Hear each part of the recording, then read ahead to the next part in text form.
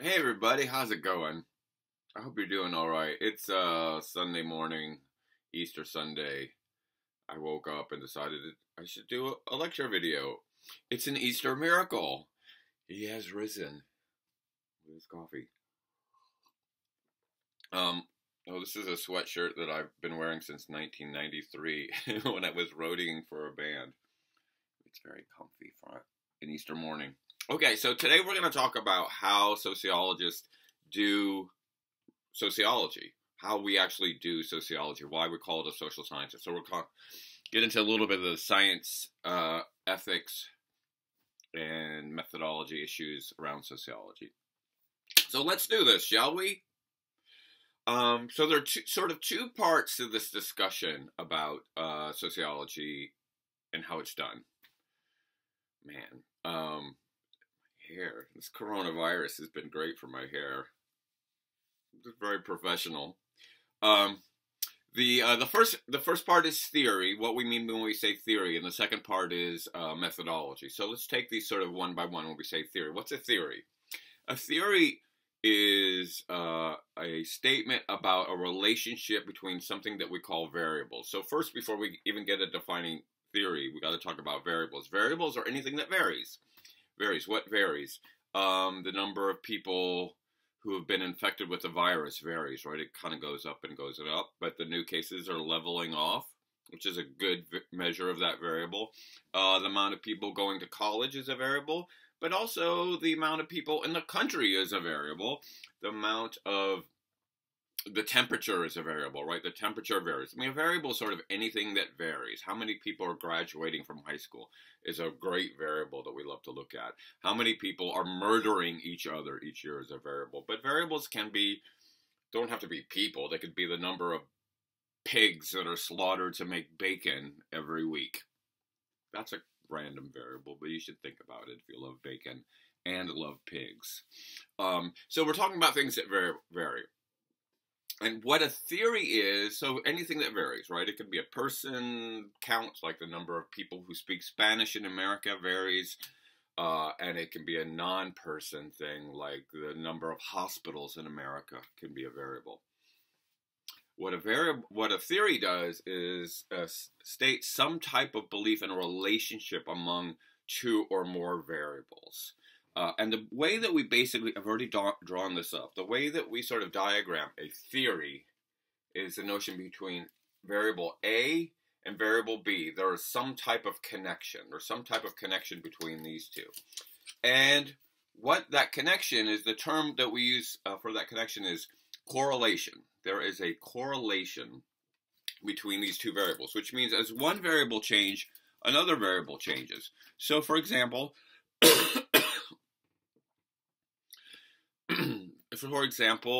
here's one that I think you might be interested in. Education is a variable. How much education do you get? Do you go to elementary school? You graduate from high school? Do you go to college and get your AA degree? Do you transfer and get your bachelor's degree? Do you get an advanced degree? So education varies, right? You can have a little bit of education or you can have a lot of education. Also, the amount of money that you make in your lifetime varies, right? You can make nothing, nothing, and you can make a whole bunch of money, right? You can be up there in Bill Gates' zone. So that's a big variable. Most of us are kind of closer to here than Bill Gates. But so one of the things that you might sort of know, at least in the back of your head, is that the more education that you get, the more money you will probably make over the course of your lifetime, right? So that's, I think it's the reason that a lot of people come to PCC is they think, oh, it's not just, gee, I want to learn the social construction of reality and think about all these things. I want a degree so I can make more money, so I can take care of my family, and so I can move up the ladder of American society, right? Right? That's why you're here. Some of you, anyway, I imagine. So there is a correlation between these two variables, between education and economic success. And so that's the theory, that these two are related.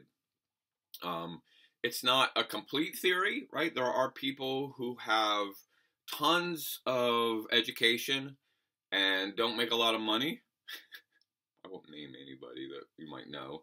There are also people that have no education or very little education and have a ton of money. Have you ever heard of Kylie Jenner? Like, she's a 22-year-old billionaire. She's probably like dropped out of kindergarten for all I can tell based on what I know about Kylie Jenner. Not a lot of education. But in general, there is this correlation. So the connection then is not only are they correlated, but are they causal? Is there a causal relationship? Is one variable causing a change in the other variables? A change in variable A causing a change in variable B. So let's say that A, for our discussion here, is the amount of education that you have, and B is the amount of money that you make. And we would think that the arrow is going that way. We're trying to figure out the causal direction, right? The more education, right? You go to college and you get a degree, maybe you get a law degree, and so you're going to make lawyer money, right? So the more education that you make, the more money. But it's possible that the arrow is going the other way, that B is causing the change in A, because as you probably know, it takes money to get more education, right? The more education, if you want to go to Harvard, right, you probably need some money in the bank to do that. So you could say the more money that you have, the more education that you'll get, or the more money that your family has, the more education that you'll get. There's a lot of people without a lot of money, and they're lucky to make it through high school, because everything beyond that is kind of a luxury. They have to go work. And so when we're talking about causations, we're also talking about what's called the causal direction. What is impacting what? And so the variable that's causing the impact is called the independent variable. The independent variable. So if we think that more education creates more money, education is the independent variable, and the other variable that's being impacted upon is the dependent variable. And so when we're talking about theories, that's often one of the starting point is what came first, the chicken or the egg? What's causing what? I'll give you a perfect example I usually give in the classroom. There has been research that's shown that, and this is just for future post-pandemic classes, where you sit in the classroom impacts your grade. That people that sit closer to the front of the class tend to get higher grades. Remember classrooms? And people that sit in the back of the class tend to get lower grades. Not always, but in general, that's sort of the pattern that emerges. And at PCC, where we have relatively small classes, it's not that big of a deal. But if I've taught in classes where there has been 100 or more students in these big, giant lecture halls, where you see the students in the front and the students in the back are just kind of a blur. So the question about that theory, two variables: where you sit in the class, how close you are to the professor, right? That can vary, close or far, and what your grade is, A or F, right? That can vary also. Are correlated. We have data to show that these are correlated. The question is, which direction does it go? Is it the people that sit in the front of the class get good grades because they sit in the front of the class, right? And therefore there's fewer distractions, there's fewer laptops, especially these days. They're not looking at the back of somebody's head, and so therefore they're going to retain more of the information, where the people that are sitting in the back of the classroom there's all kinds of distractions, and that maybe they might not hear, or it might be harder to kind of write down what the professor is writing on the chalkboard because they're so far away. So in that case, where you sit is the independent variable impacting the dependent variable, your grade. But it could be that the good students naturally sit in the front and the bad students sort of hang out in the back and hide in the back. And so it's actually the type of student that you are you an A student or an F student, impacts where you sit in the classroom. I mentioned this one time when I was teaching in a big lecture hall at Portland State, and I had these 3 football players that were sitting in the very last row, right? They were just hiding out in the very last row, and I mentioned this correlation, and they all immediately got up and moved down and sat in the front row, which is perfect. I bet their grades improved. So we're interested in these correlations and the causal directions, the independent variable having an impact on the dependent variable. So let's keep that in mind. Also, when we're talking about correlations, they can be positive or negative. So what do I mean by that? A positive correlation means as one variable goes up, so does the other variable. The closer you sit to the front of the class, the higher your grade goes. The more education that you get, the higher your income goes. That there are positive correlations. But there can also be negative correlations where one goes up and the other goes down, or one goes down and the other goes up. Just means negative, just means they're going in the opposite direction. So here's another one that always is interesting. And again, these are generalizations. They aren't always true. The number of children that you have, right? You can have 0, 1, 2, 100, 100. The number of children that you have, as that goes up, your economic success over the course of your lifetime goes down, right? Because kids are expensive. They just suck the blood out of you. So the more kids that you have, I mean, there's a contrary belief that if I have a bunch of kids, one of them will make it to the NBA or one of them will make it to Hollywood, and it's like a lottery, and we'll win and we'll all be. In reality, the more kids you have, the poorer you are. So as one goes up, the other goes down. But here's another thing to think about. This is another thing when we're talking about correlations. Is this concept of spurious correlations. Have you ever heard that term? It's a spurious correlation. What do I mean by that? A spurious correlation means they're not causal at all. They're due to some other factor. So here's a classic example. The crime rate goes up in the summer. So goes up in the summer, down in the winter, right? That's a variable, the amount of people that are murdering each other. The crime rate goes up in the summer. Also, the amount of ice cream that's eaten goes up in the summertime, right? More people eat ice cream in the summertime. I live right next to a place called Salt and Straw. It's one block that direction. If you want some overpriced but really delicious ice cream. And in the summertime, the line is around the block. So crime rate goes up in the summer. Ice cream goes up in the summer. Is crime causing people to eat more ice cream?